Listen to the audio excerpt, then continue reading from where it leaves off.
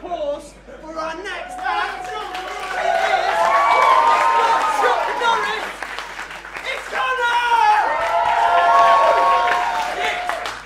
Just call me the fucking questions, aren't they? All the time. All the fucking time. Just relentless. Without thinking you might need a break. Bit time to think and collect your thoughts. So obviously, when this fucking woman policeman cunt comes all nice and interested, ooh, those are nice tattoos. Did you get all of those in the same place? I'm not fucking thinking, am I?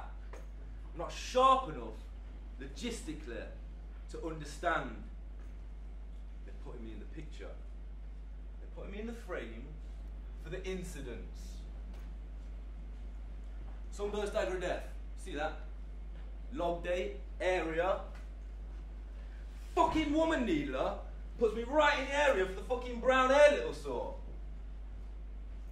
Same tattoo shack, Bridge North, little kid in the shorts, Madonna and child.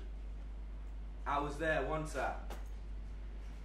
So really, statistically, once they got that information and they put in with my petrol book and my receipts and that latest fucking slip up in terms of efficiency on that last incident, well, I've got to let them take me on it, haven't I? So I give me shed. Centre of my operations. And they get my special videos. Now, I'm helpful. I'm polite. So how come then they come in with the whispering and the threats? Ooh, you're not a man. Here, Terry, that's not a fucking man. You have to have ears in the back of your neck, boy. In your fucking shoulders, in your arse. Every second in here, when you eat, think about what we've put in there, boy. Think about it.